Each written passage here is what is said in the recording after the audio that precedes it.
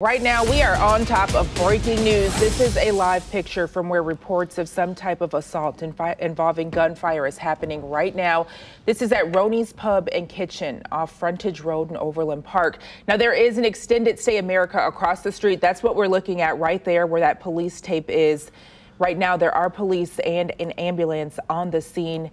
We will have a crew there right now, which is what you're looking at, but we will continue to follow this and bring you more developing news as this continues. Yeah.